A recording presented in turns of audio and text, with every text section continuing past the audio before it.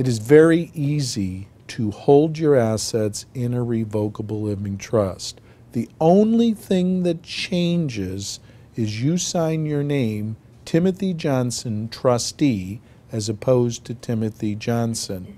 There is a process that needs to be done to transfer the assets from you as an individual to your trust. And when you work with a full-service law firm like ours, we would assist you in fully funding the trust. This means that we must touch the banker, the broker, the mutual fund, the insurance agent, and tell them that instead of them dealing with you as an individual, they're dealing with you as the trustee of your revocable living trust.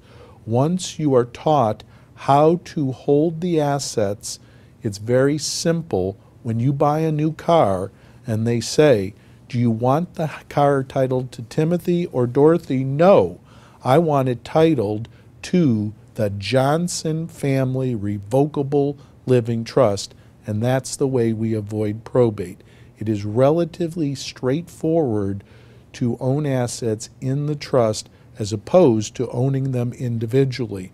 The advantage of owning the assets in the trust is that your family won't have to go through the time-consuming, expensive, public probate court process.